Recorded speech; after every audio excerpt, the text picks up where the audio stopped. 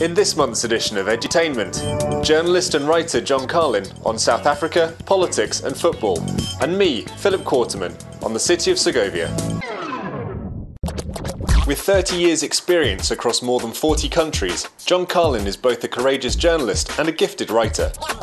His 2008 book, Playing the Enemy, tells the story of Nelson Mandela's part in the 1995 Rugby World Cup, held in post-apartheid South Africa.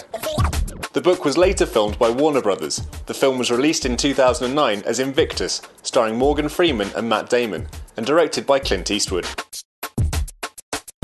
What was the significance of the 1995 Rugby World Cup? Well, I think the case of 1995 South Africa was very, very exceptional. The Springboks, the South African national team, were for the majority of the population one of the more potent symbols of racial oppression.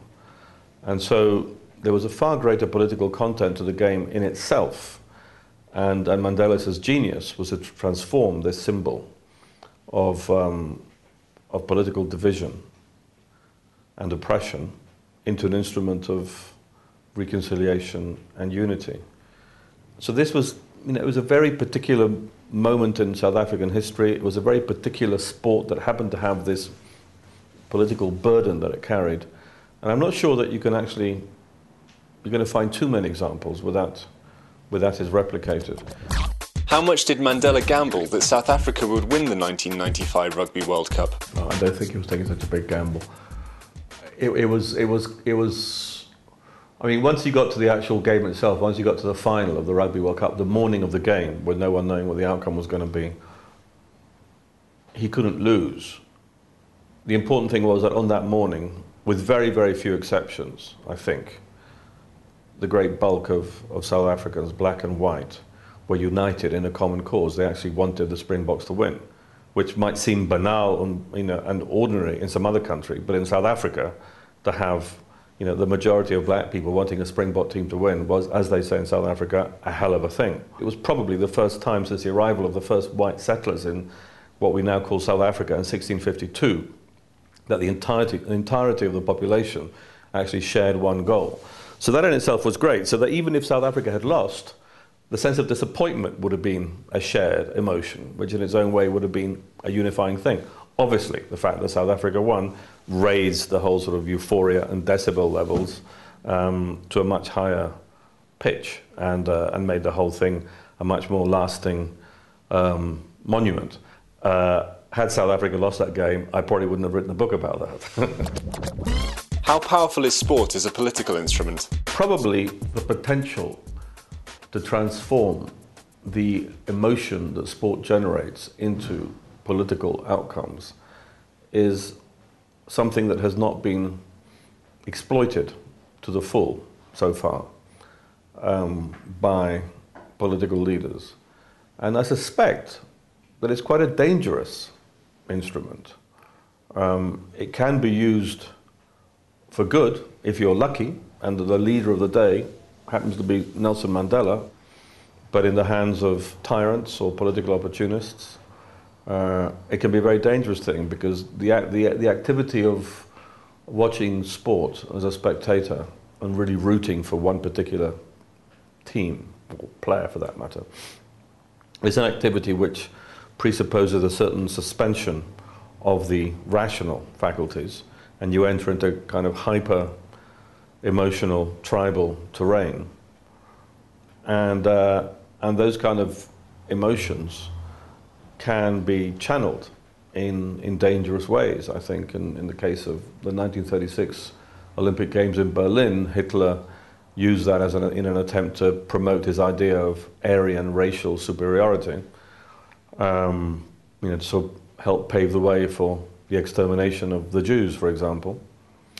And in the case of Argentina in 1978, there was a particularly appalling and brutal military regime with sort of somewhat Nazi overtones, who used the 1978 World Cup in Argentina as a means also of rallying support behind them and probably perpetuating their permanence in power beyond what it might otherwise have been the case. So I think that there's some powerful emotions there that sport unleashes, and probably I would say on balance probably best that the politicians steered clear of it altogether, because I think that there are possible dangers there. Your thoughts on the FIFA World Cup 2010? Well, I think the South African and 10 FIFA World Cup is a very different political beast from the 1995 Rugby World Cup. In 1995, South Africa was in a very different political moment. Mandela had been in power for barely 1 year. The democracy was young, fragile, and somewhat threatened. And the urgent imperative then was to cement the foundations of the new country, to reconcile black and white people after centuries of division, and to try and create a united country. These are not, as far as I see anyway, the priorities today. I think that South Africa is as united a country as any other country that I know. Sure, there are sometimes tensions between black and white people, but I think in the main, for the vast majority of people in South Africa, that is not really much of an issue. I think black and white people get on in a respectful and cordial way, by and large. And there are other far more pressing issues and far less exciting issues than there used to be in South Africa in 1995. South Africa is a country whose problems are, in a way, banal, in the sense that they're shared by dozens, if not scores, of other countries worldwide. It's the economy. It's combating poverty, it's combating crime, it's combating corruption, it's building up the public education system.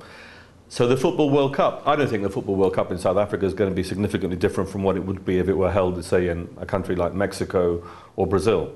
It may have economic benefits, with luck it will, greater investment, an infrastructure that has a lasting benefit for the country as a whole. But I think above all, the only thing we can say for sure is that this World Cup is going to make South Africans of all colours and creeds happy and proud. The beautiful Castilian town of Segovia, UNESCO World Heritage Site and home of IE University. There are guidebooks and Wikipedia articles aplenty to help you discover this ancient city. But in this edition of Edutainment, we've distilled this information while attempting to avoid the obvious into a single and somewhat irreverent list. Segovia, top 5 facts. At number 5, the Romans. The most iconic feature of this historical city is a 2,000-year-old Roman aqueduct. It certainly is a marvel of engineering, as the whole thing stands without any mortar. While the experts say it's a 1st or 2nd century construction and undoubtedly Roman, local legend would have us believe otherwise. The two alternative building contractors are Hercules, he of the 12 labours, and the devil himself. The devil legend has it that a young girl, understandably tired of carrying water from the well, sold her soul to the devil in exchange for a labour-saving water delivery device. The devil, accepting the challenge, worked throughout the night to raise the aqueduct. The girl, however, repenting of her evil bargain, prayed to God for salvation. God took pity on the poor child and caused the sun to rise early, leaving the devil unable to fulfill his contractual obligations. With only one stone left to place, the girl's soul was saved, the aqueduct was built, and they all lived happily ever after. Except for the devil, of course. At number 4, Gothicism. Well, Gothic architecture. The majestic cathedral. Building work began in 1525, making this the last Gothic cathedral in Europe. It wasn't sanctified, however, until 1768. Standing at 88 metres tall and nicknamed the Queen of the Cathedrals, it was once taller than it is now, but lost a few metres in 1614 when it was struck by lightning. Following the Gothic theme, we have the Alcázar, the last castle built in Gothic Europe. It was in fact constructed over several centuries, but the final design owes much to Philip II, Philip II, the late 16th century king of Spain. Inspired by the roof architecture of Northern Europe, Felipe's design is considered by some to be his grand folly. This is perhaps a little unfair in retrospect, as it is the most photographed castle in Spain. With a population of over 56,000 and standing at a kilometre above sea level, the city has the slightly odd nickname of the Stone Ship. The Alcázar is the prow, and the cathedral the mast. At number 3, the New World. As well as fanciful maritime associations, Segovia also boasts royal connections. San Miguel Church, here in Plaza Mayor, was the site of Ferdinand II and Isabella I's sponsorship of Christopher Columbus's 1492 voyage to the New World. It was also the site of Isabella's coronation. The monarchs promised 10,000 pieces of silver to the member of the expedition who sighted land first. Although the lookout, Rodrigo Triano, was the first to see the New World's coast, Columbus said otherwise and claimed the 10,000 pieces of silver for himself. At number 2, food. As any visitor to the Iberian Peninsula will know, Spain is a gastrophile's delight, and Segovia is no exception. The city's signature dish is not one for the vegetarians. Cochinillo is suckling pig, roasted and served whole. It was made famous by local chef extraordinaire Candido López Sanz. Known locally as Mesonero Mayor de Castilla, which roughly translates as the highest innkeeper in Castile, Señor López Sanz even has a street named after him. His family restaurant is still going and is run by his son, who now performs the traditional cutting of the pig with a plate. It's to show how tender the meat is. At number 1, my personal favourite, parties. After the food comes the fun of the festivals, and the Festival of Santa Agueda, which is held on the Sunday closest to the 5th of February, is one of the most colourful in Segovia. Santa Agueda is the patron saint of Taramarala, and also the patron saint of Sicily. She's also the patron saint of midwives, wet nurses, earthquakes, fires, and eruptions of Mount Etna. Centuries ago, during the Christian reconquest of Spain, the Moors held the Alcázar, the local women executing a cunning plan dressed in their finest clothes and distracted the guards by dancing for them, while the men snuck in to attack. The plan failed, the women were captured, and the leader had her breast cut off, the same fate that was suffered by Santa Agueda. The three-day festival began in 1227. Only married and widowed women participate in the traditional dances, wearing traditional dress. A separate, more modern aspect of the festival revolves around burning an effigy of a man to ridicule masculine power. Of course, Segovia has much more to offer than these 5 facts, but nevertheless, we hope we've given you a taste of the richness of this historic city. Join us again next time for another edition of Edutainment.